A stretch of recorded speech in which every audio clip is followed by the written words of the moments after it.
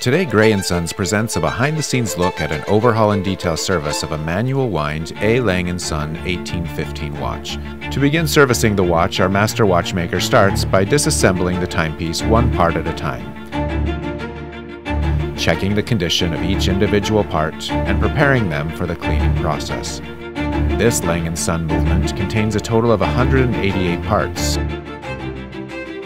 After the washing, the reassembly process begins. Each part is put back together. All of the jewels are re-lubricated to reduce any friction. Once the movement is back together, the watchmaker must thoroughly regulate the timing to make sure the mechanism is running and keeping time properly.